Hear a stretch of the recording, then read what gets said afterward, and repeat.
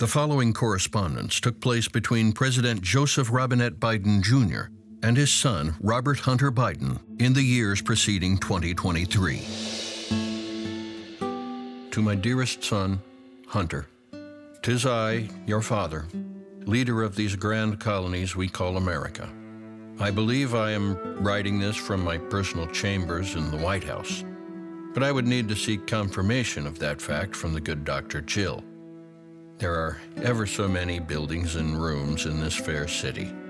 Alas, the purpose of my writing today is thus. It would appear my enemies in the great Congress of these United States have stumbled upon some of our untoward business dealings in foreign lands.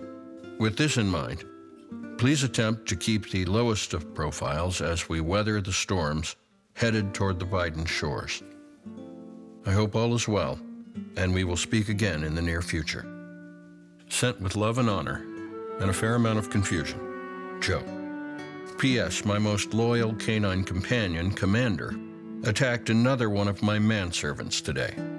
In the corridors of the West Wing, his deeds hath left the path of blood and tendon. He has a ravenous appetite for human flesh. I heard the canine describe these desires with my own ears this past Tuesday at breakfast. He speaks perfect English and happens to love eggs, as well as human flesh. To my loving father, Joe, it is with great regret that I must inform you that staying out of the national spotlight may be a more difficult task than previously anticipated. You see, I have recently misplaced a personal computing device that contains an enormous amount of my personal possessions, such as financial records, business correspondence, and private photographs.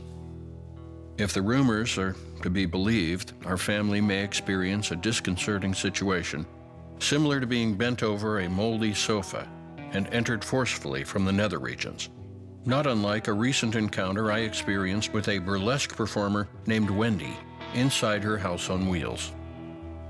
Respectfully and faithfully yours, Hunter. P.S.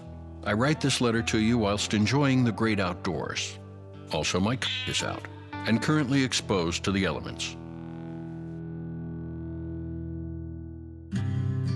To my troubled yet beloved son, my sincerest apologies on the release of your personal photographs. I do wish to inquire thusly.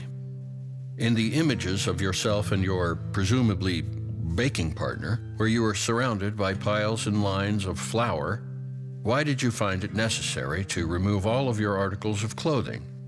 Did the oven make the temperature untenable? Furthermore, I must express my discontent upon beholding your partaking in the burning leaf of tobacco, though I toil with utmost vigor to vanquish the malady known as cancer. The remedy proves as perplexing to me as the confounding use of the three-pronged eating utensils provided by the White House kitchen. Blessings upon you, Joe. P.S. Stay strong, dear boy. And a reminder for your next visit, please stop exposing your especially around Commander. Not a joke. Additional correspondence between Joe and Hunter Biden was uncovered and archived for future historical study. They were found near an antique Corvette amongst hundreds of boxes of classified presidential records.